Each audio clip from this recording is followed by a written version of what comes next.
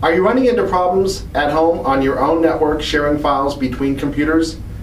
Is the firewall from ESET not allowing you to share files between systems?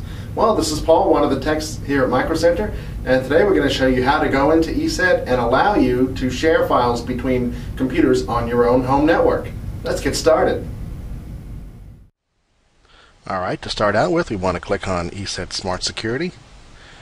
We want to go to Setup, enter Advanced Setup, click on Network, click on Personal Firewall, click on Rules and Zones, and then under Trusted Zone, click on Setup.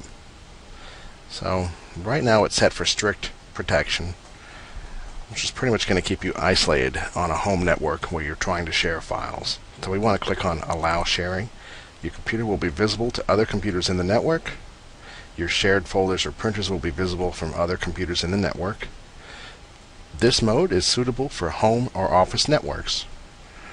Go ahead and click OK. Click OK, and then click X to exit. That is how you set up sharing in ESET Smart Security. If you have any other questions, come visit us at www.microcentertech.com.